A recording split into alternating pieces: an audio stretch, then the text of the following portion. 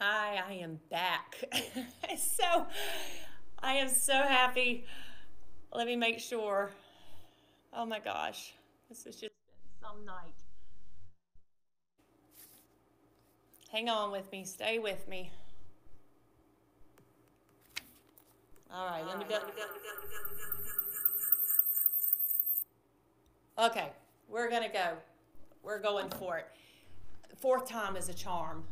Fourth time is a charm. So I am going to continue this, and I hope that I still have some friends here with me. Tonight on More Monday, we are attempting to learn more about God. So it has just been a crazy night. And so I just want to thank you for staying with me. And I just want to get my notes here together and come on and encourage you to stay with it. Whatever it is that you're facing right now, stay with it and keep going. Listen, God has been showing me a lot about Himself, and we have been doing this awareness series. We have learned that God is our shepherd. He is the one leading us and guiding us. He is everywhere. He is fighting for us. Right now, believe it or not, He's with me here, and He has given me peace, and He's given me joy. And I refuse to quit because I know that God has something for somebody. Somebody right now is trying to listen to these words. And I believe that the enemy is trying to keep us from hearing them. Now, granted, the last little mishap was my fault because I forgot to plug in the Mevo camera and it gave out a battery.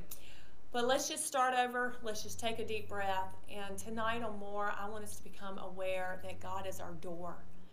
As I was saying earlier, every time that I get ready to move on in this series, God just reveals a little bit something more about Himself, something else.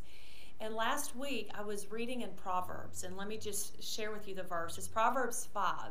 Now it's talking about adultery. It's talking about the proverb is about having the wisdom to stay away from immorality and not go near an immoral woman. And it's some wisdom to Solomon here. Excuse me. It's wisdom. Uh, David's son Solomon, these are his wisdom. And so he is trying to teach us how to go through life. And so maybe tonight you're not having trouble with adultery. And as I read it, I'm like, oh, it's not really a struggle in my life. But I think that we can learn from this passage and apply it to our life in other areas, because maybe we're not having a sinful sexual adulterous affair, but we might be having an adulterous affair on God. Maybe there's an idol in our life. Maybe there's some sin that we're holding on to and chasing after and moving toward every day, and the results are going to be the same. And so I was reading this verse in chapter 5 of Proverbs, and it says, "My son, pay attention to my wisdom. Listen carefully to my wise counsel. Then you will have discernment, and your lips will express what you've learned."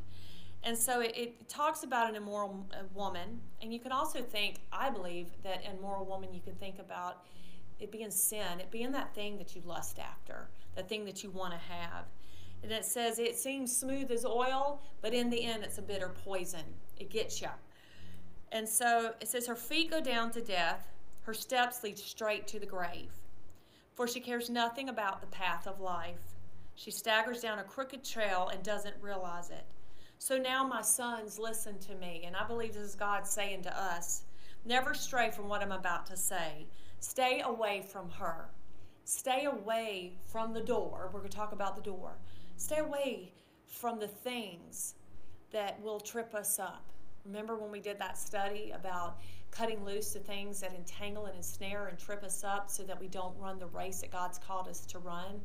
Well, here God is saying, don't go near her. Stay away from her. And then it says in verse 8, don't go near the door of her house. And so I was thinking about this door. I was picturing a door, kind of like the one behind us. But look at the blue doors. The blue doors, at least they kind of look gray blue to me. But those doors, they represent choices in our life.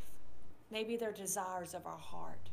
And here we're given this warning, don't even go near the door. Why? Because in those doors lies death. lies confusion. And so I kept reading chapter 5, even a couple hours before I came on tonight.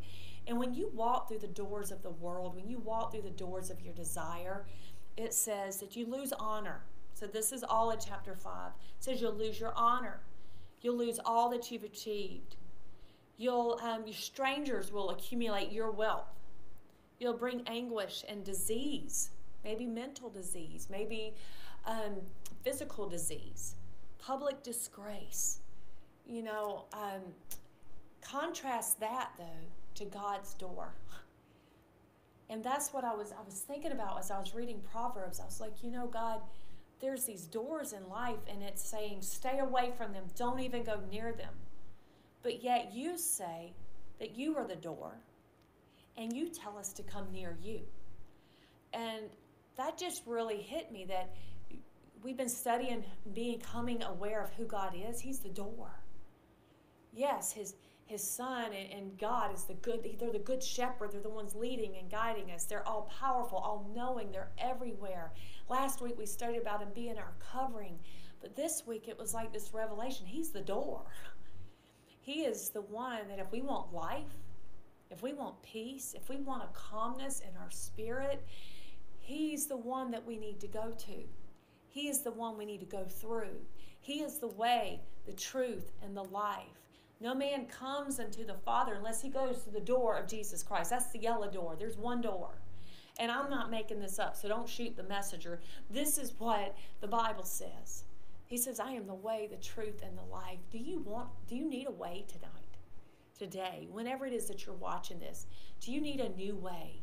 Is the way that you're going leading to confusion and death and maybe disease and public disgrace, and you're losing it all? Do you need truth? Are you ready for a new life? Well, it comes through going through the door of Jesus. And Jesus beckons us to come through his door. And he warns us not to go through the other doors. So he says, come to me, all who are weary, all who are tired, all who are heavy laden, all who are confused, and you're sick and tired of being sick and tired. He says, come to me, and I will give you rest. He says, draw near to me. Come to my door, and I'm going to open it up. And you come in, and we're going to dwell together. He says, seek me, and you're going to find. Ask, you're going to get it. Knock on that door, and guess what? I'm going to open it up. And we're going to abide together. Jesus says in John 10, I don't know if you have your Bible tonight, but if you could look at John 10. We've spent some time in this verse already, in this chapter already, talking about Jesus being the good shepherd. Well, it says here too in John 10, let's see here, John 10:7. It says, I tell you the truth, I am the gate for the sheep. Other versions say, I am the door. I am the door.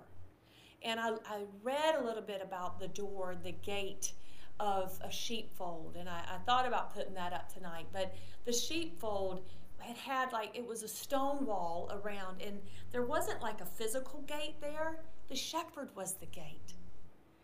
The shepherd would actually lay his life down, lay himself down at the entranceway. He'd lay there, and no one could come in or go out without the without the shepherd knowing it.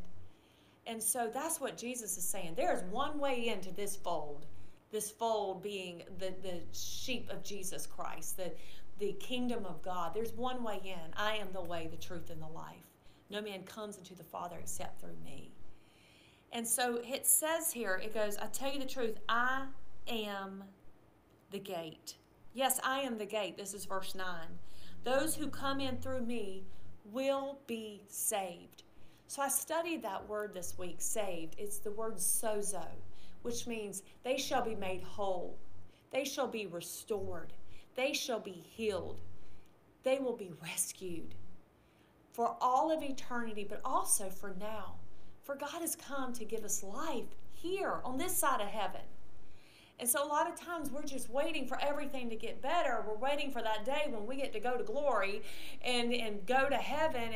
And like I heard the pastor say this weekend from Open Door, Pastor Sean, he says, we're ready to go to heaven, but God wants to get heaven in us. Well, what is heaven? Heaven is that where there is peace and there's joy. It's a whole different kingdom that we get to live in when we go through God's door.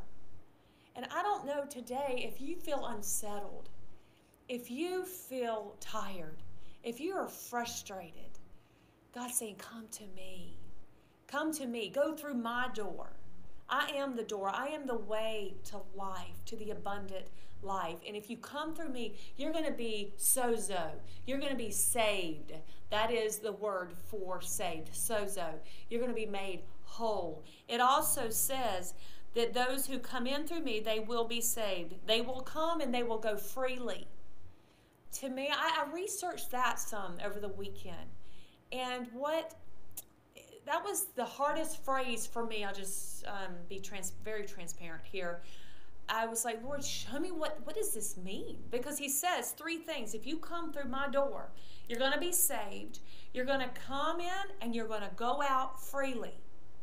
And then it also says that you're going to have good pasture. And I looked up the pasture, and that talks about you're going to have all the provision, everything that you need for life, you're going to find it when you go through the door of Jesus Christ. But he also says you're going to go in and you're going to go out. So as I read about that, those are the same words that it says in Deuteronomy, that God's blessings are going to overtake you as you're coming and you're going. May he bless you as you're coming. May he bless you as you're going. It's also this freedom. I believe that in Christ we have this freedom. And as we go through life, as we're coming in and we're going out, every single day, we got to be going through Jesus. We got to be going through that door. And as we go out, we go with him. And we have freedom. And we have wholeness. And we have provision. And so I don't know what you feel like today. I don't know what your experience, but I do know that there's a lot of doors in life, but there's one door where you're going to find life. There's one door where you're going to find hope and peace. Will it always be easy? I don't know if you saw the first part of this broadcast, and those of you that are watching in prison, you're just seeing the final product here, but I had to come on 4 times. And that's how it is in life. We just got to keep getting up when we get knocked down. And as a water skier, the words I would say is hit it. I'd say hit it to the boat driver. Every day you're just going to have to get up and you're going to say, I'm going to hit it. I'm going to walk through that door. We walk through the door of salvation once, where we say, Jesus, come into my life. And the Bible says that when we ask Jesus into our life, we are saved for eternity. By faith, we are saved, not by our works, not by our good works, by keeping the 10 Commandments. We keep the 10 Commandments because we love Jesus. And we obey him because we love him. And out of thanksgiving for what he's done for us, we live a certain way for him.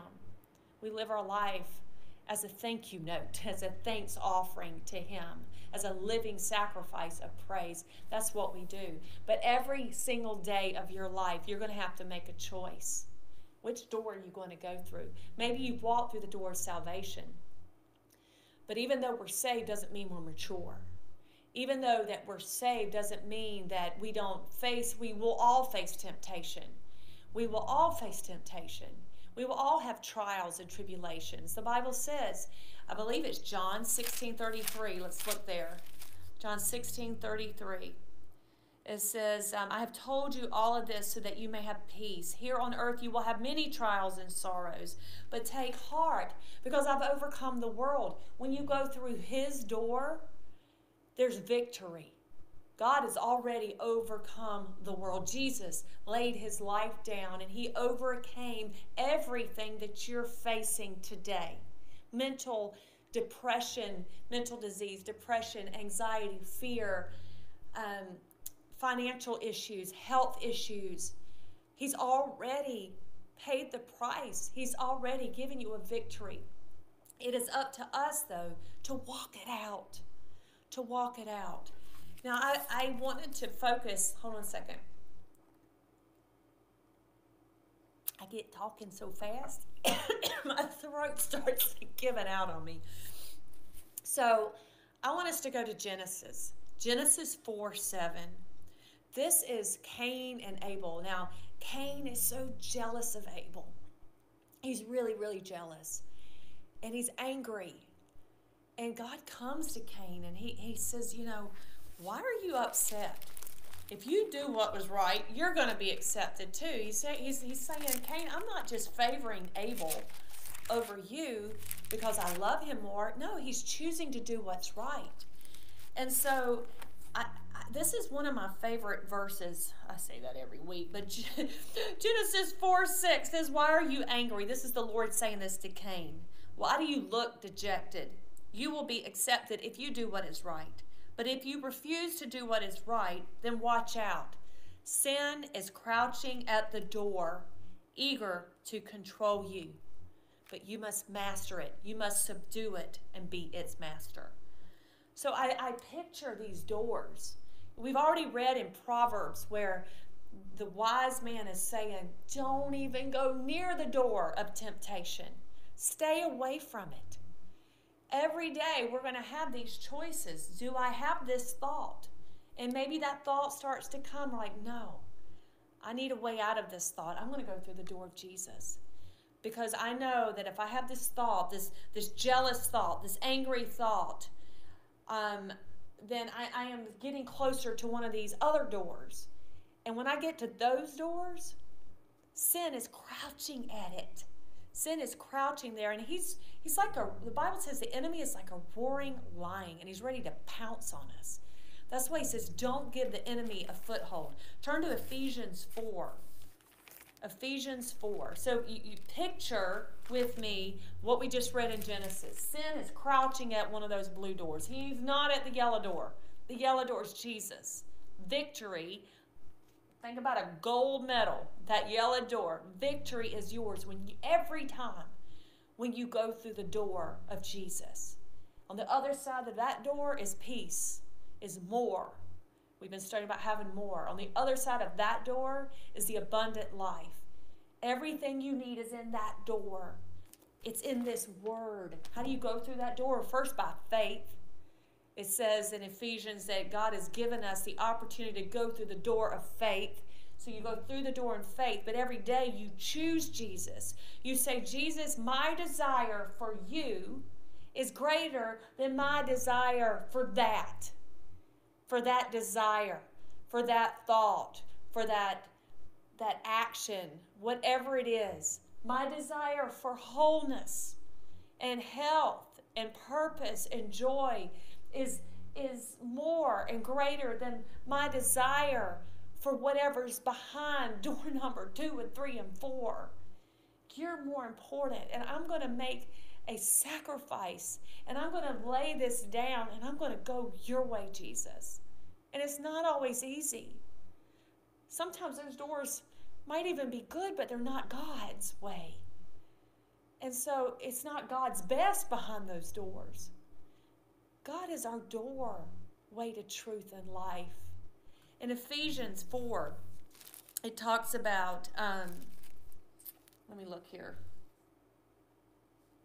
Ephesians 4:26, that's Galatians. No wonder it's not making any sense. Ephesians 4:26, the Bible says, don't sin by letting anger control you. Don't let the sun go down while you are still angry. For anger gives a foothold to the devil. Anger. We've already seen Cain in Genesis had jealousy and anger toward his brother, and he was really probably angry at God. We have here anger towards people. That anger may be toward yourself. That's something I've had for many, many years, this issue of self-hate and disappointment in myself. And I could forgive everybody else. I don't carry grudges against other people, but if I have a hurt, it's hard for me. If I have a hurt toward myself, I guess I'd say, if I'm disappointed in myself, that's really hard for me to just have grace for myself. But I feel like God showed me today that even anger toward ourselves opens up a foothold, because in that anger, self-loathing, self-hate, beating ourselves up, what we're doing is we're not focusing on who we are, the victorious one in Christ. We're not loving ourselves. And the Bible says, love the Lord God with all your heart, soul, strength, and mind, and love others as you love yourself. And if we don't love ourselves, if we're holding anger toward ourselves, we're opening up a door for the enemy to assail our mind, to assail our health. I know for me, I had a lot of health issues because I was always trying to be perfect, always angry and frustrated at myself for making mistakes.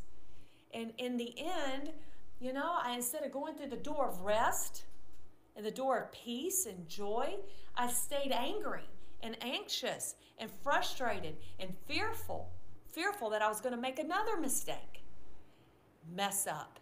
So I'm like hanging out at these other doors, and I'm opening a door for the enemy to come in and assail me and attack me. Today I'm on the beach.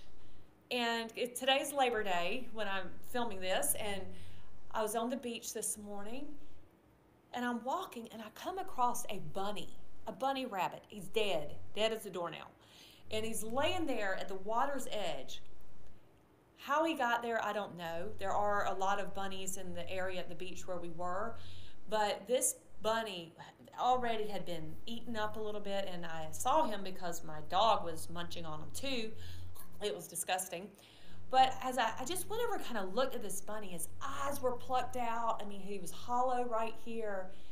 And as I'm walking away, I could just see this picture in my mind that's how a lot of us are living. Because we are where we're not supposed to be as believers, the enemy is just plucking away at us, getting bites out of us, having control over us. And that's what God says to Adam. It says to Cain. He says, sin is crouching at the door, and it wants to control you. It wants to eat you up, but you have to master it. And if we're at a door in a place that we're not supposed to be, that's when the attacks happen. That's when we think about if somebody's chasing after you, you get the door shut and locked, it's locked.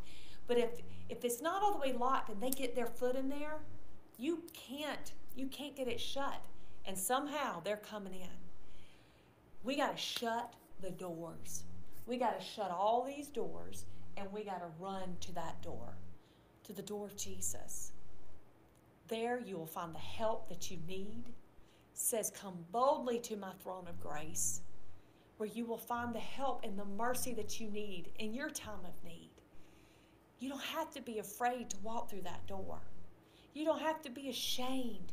He says, come as you are. Come to me, and I will give you rest. Turn to Jeremiah 29, and we're going to start closing this up. At Jeremiah 29, 12 through 14.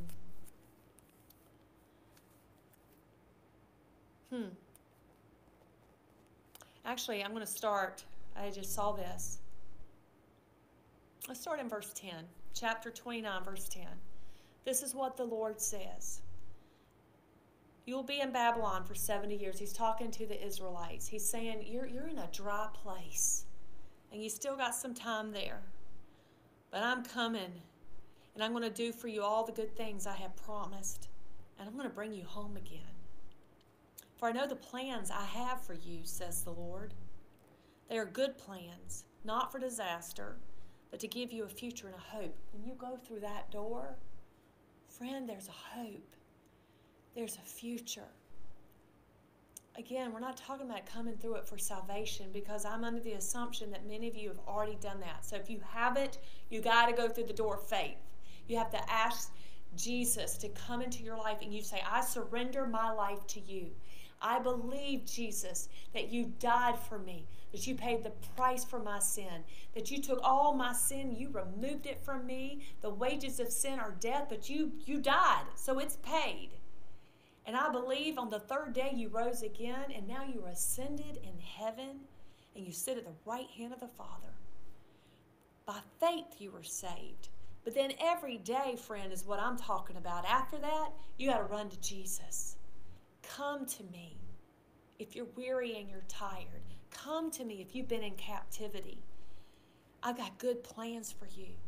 I got a hope and a future for you. It says, in those days when you pray, I'm going to listen. God hears your prayers. If you look for me wholeheartedly, you will find me. You run to that door of Jesus, you're going to find me. I will be found by you, says the Lord. I will end your captivity and restore your fortunes. I will gather you out of the nations where I sent you, and I will bring you home again to your own land. I love that. He's bringing you out of captivity. Run to the door of Jesus. There is a way out. Maybe going back to our first verse in Proverbs 5, there might be some doors of temptations. Maybe it's the way you think. Maybe you have such a pattern of the way that you think. It's time to start staring at that, looking at that door and saying, okay, let's think about this. God, show me, what is it that's attracting me to that door, that way of thinking? What's attracting me to that way of acting? What is just attracting me to that way of spending or that way of eating? Or what is it that's going on in my life, God? He'll show you. Psalms 139, at the very end of that chapter, search me and show me if there's anything in my heart that's offensive. We're asking God to show us, to identify these doors, to identify the ones that we're running after instead of going to Him. And, you know, there will be temptation in your life, but I want you to know in 1 Corinthians 10, 12 through 13. If you have your Bibles, look at that. 1 Corinthians 10, 12 through 13. It says, if you think you're standing strong, be careful not to fall. This just tells me every day, keep your head up and keep looking for that door. You know, I think about today, how good I felt about coming into tonight. I'm like, man, it's just been a smooth day. It's going to be so good tonight. And you know, be careful when you think you're standing strong, because I had so many technical issues and I just assumed everything was just going to go so smoothly. And it says, you know, that's how we can go through life sometimes. I got it. You know, I'm just feeling so good. I've got it. And we take for granted all these doors. And all of a sudden, we go through the wrong one and we fall.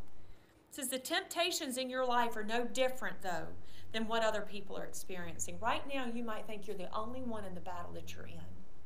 You're not. You're not. There's other people right now dealing with anxiety, dealing with fear, dealing with sickness, dealing with self-hatred, dealing with grief.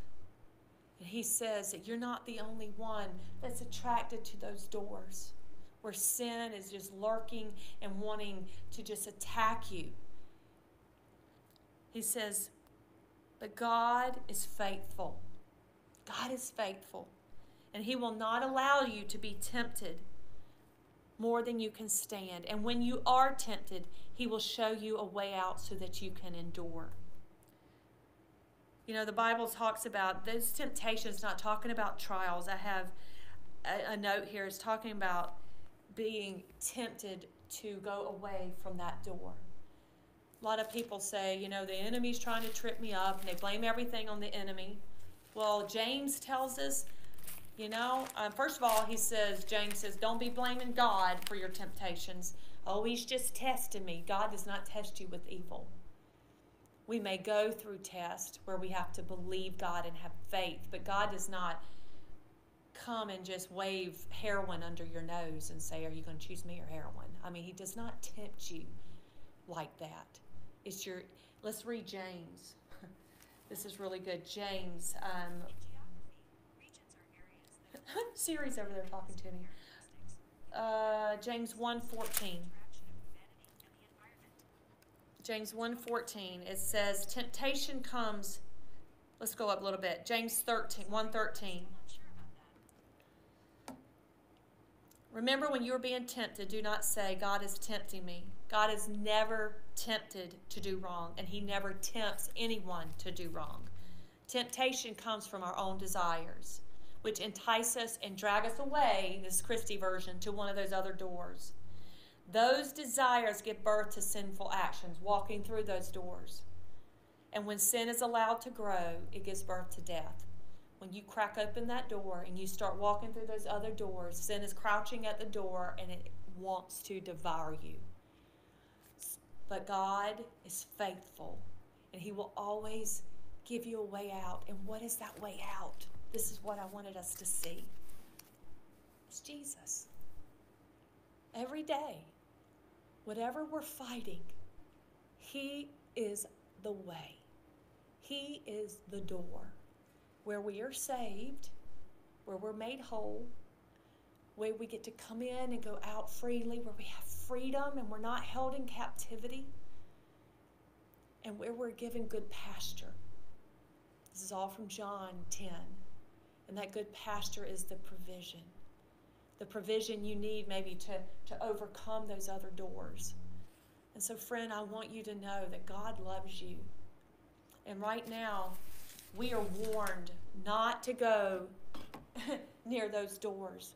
Don't even, whatever you stare at and fixate on is where you're going to go. So let's fix our eyes on Jesus. I think it was Abraham. It says that he kept right on going because he kept his eyes on the one that was invisible, the one that he knew existed, the one that you know is beside you. You keep your eyes on Jesus and His Word and His truth, and you keep following His way. And when these other doors were presented, maybe you're tempted to think a certain way and be afraid or whatever, you shift your eyes from there and you focus on Him. He is the way out. He is the way into peace and rest and joy. But this is what He calls it, a good fight of faith. Because you're going to have to fight. My goodness, tonight I even had to fight to get on the technical wise. You're going to have to fight. Anything worth having is worth fighting for. And so I just want to encourage you that Jesus is the door. He is the way to life. John 10 also says that He has come to give us life and give it to us more abundantly. Does that mean you're just so prosperous with money and all that? What it means is you have more than enough. You have enough to share. You are content. You are filled with peace. You are filled with joy. And if you don't feel that way today, don't get down on yourself. I know one of the hardest things for Christians is that you're supposed to be feeling all these things. But sometimes, we are fighting real battles of depression and different things. I just want to encourage you to keep your eyes on that yellow door on Jesus. And you keep walking through the Word. You keep walking in faith. You keep trusting Him. You keep grabbing Jesus by the hand. And you don't stop. As I used to say skiing, you keep saying, hit it, God, hit it, God, hit it, God. Every time you fall, every time you make a mistake, you keep getting up, you keep moving forward. That power source, God, when I water skied, that boat would come back and pick me up. And I could say, hit it to the boat driver, or I quit it. Do not quit it. Do not settle for door number 2, 3, and 4. Pick door number 1. Pick door number 1. And remember, to pick door number 1, I wrote this down. Remember, the Bible said in Genesis, sin desires to have you. What does our heart desire? Do we desire God over those other doors, or do we desire those doors, that way of thinking, that way of acting, over Him? There's no middle ground. We're going through one of those doors. We're going toward one of those doors every single day.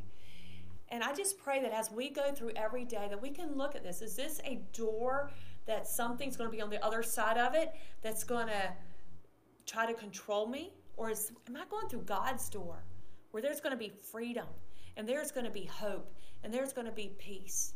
And you're going to have to train your mind to think that way. You're going to have some grace with yourself, laugh at yourself, and grab the Word, and you just keep saying, hit it, God.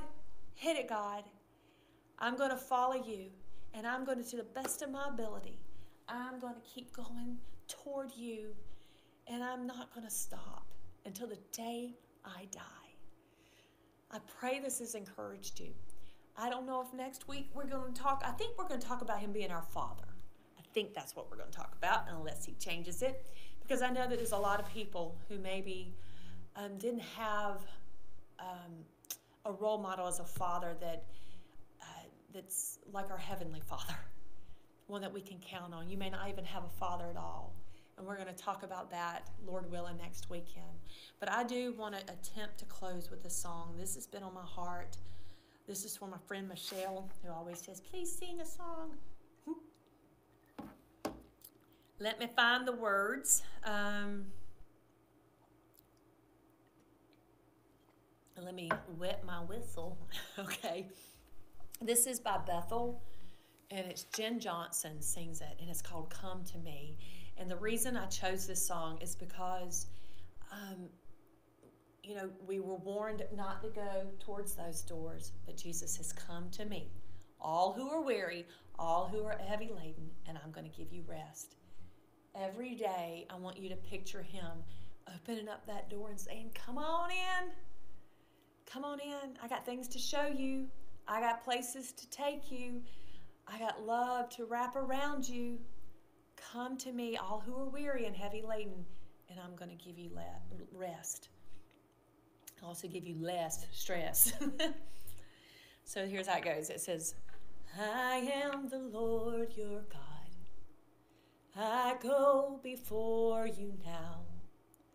I stand beside you, and I'm all around you. And though you feel I'm far away, I'm closer than your breath. I am with you wherever you go. I got it too low, so let's go up a little bit. I am the Lord your peace. No evil will conquer you. Steady now your heart and mind, and come into my rest. And oh, let your faith arise, and lift up your weary head. I am with you wherever you go. Come to me, I'm all you need. Come to me, I'm everything. Come to me, I'm all you need. Come to me, I'm your everything. Can you just picture him at that door saying, come to me, I'm all you need. Oh, come to me, I'm your everything. I am the Lord your peace. Do you need peace? No evil will conquer you. Steady now your heart and mind. Come into my rest. And oh, let your faith arise. Lift up your weary head. I am with you wherever you go. Come to me, I'm all you need. Come to me, you're my everything. And then it gets really high, but I won't have to go low. I am your anchor in the wind and the waves, and I am your steadfast, so don't be afraid. Though your heart and flesh fail you, I'm your faithful strength, and I am with you wherever you go. Come to me, I'm all you need. Come to me, I'm your everything. Come to me, I'm all you need. Oh, come to me, I'm your everything. And then it sings this little tag, and I just kind of picture these doors here. Don't look to the right or to the left. Keep your eyes on me. You will not be shaken, you will not be moved. Oh, I am the hand to hold. I am the truth, I am the way. Just come to me. I am all you need. Okay, so I butchered that song, but I just think it's beautiful. And I just think it's a great picture of every day God saying, come to me, I'll give you rest. Oh, come to me, I'm your everything. He is your shelter in the storm. Go through the door. He's your way out. Go through the door. He is your peace. Go through the door. He is your answer. Go through the door. He's your everything. Father, I just pray in the mighty name of Jesus for my friend that is watching right now, whether they're watching live, whether they're watching on their tablets in prison, whether they are watching on YouTube later, maybe they're in a hospital or listening in their car. Father, wherever they are, the cool thing is you are there. You are with them, you are with me. You're working all things out for their good. You're working all things out for my good. You're holding us by the hand, your righteous right hand. And you say we don't have to be afraid. And you say we don't have to be afraid to come to you. And we don't have to be ashamed. And I'm thinking about the parable of the prodigal son, Lord. You're the Father we're going to talk about next week, who's running after us. And you're saying, come to me. And you're giving us your robe, and you're giving us your ring, and you're giving us your sandals, and you're saying, we're your child. Come in. Come in and live with me. And you're inviting us to come and find rest. You're inviting us to find a way out of our temptations, out of our weaknesses, God. And if we would just come to you, we would find everything that we need. So give us the courage. Give us the strength. Give us the wholeness. Father, I pray for my friends that are suffering tonight with mental anguish, with fear, with anger, with frustration. Father, that we would shut the door of unforgiveness towards others, towards ourselves, wrong thinking. We'd shut the door. We'd shut the door of jealousy, and to shut the door of guilt and shame, and shut the door of self-pity and regret and guilt. Father, we shut the door and we open your door of truth and love and hope. By faith, we walk in and we receive all that you have for us tonight.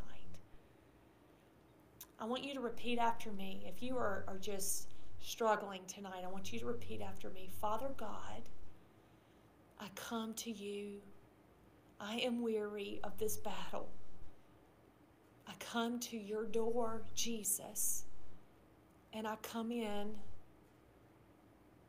Thank you that you are saving me for all eternity. By faith, I receive what Jesus has done for me. And by faith, I thank you that I am made whole. My mind is made whole. My family, my relationships are whole. I have no more addiction. I am made whole. And I have good pasture. I have provision and I have freedom. I am set free. For where the Spirit of the Lord is, Father, there is freedom. So we come into your door tonight where the Spirit of the Lord is, and there is freedom. In Jesus' name we pray. Amen. Thank you for staying with me tonight. Thank you for your love and your support. If there's anything our ministry can do for you, do not hesitate to write to us. You'll see at the end, if you're watching this on your tablets in prison, you'll see this at the end. There'll be some slides that come up that tell you how you can write to us. If you're watching this on YouTube, go to our email, or go to our website, victoriouslivingmagazine.com. Reach out to us, to Pat Avery, 352-478-2098, and we will help you walk through that door. We will help and pray with you and send you resources and materials. And if you're in prison, please write to that number. We can't take those calls because we can't take all the calls. So write to us. We have a team that is there for you, who will be corresponding with you and who will be walking that incarceration journey with you. Take advantage of that. And when you're starting to transition out, We have resources that we will connect you with our partners, and we will be there to walk with you. We love you. God loves you. Keep running to that door every day. It's a second by second, moment by moment choice. God bless you. Bye-bye.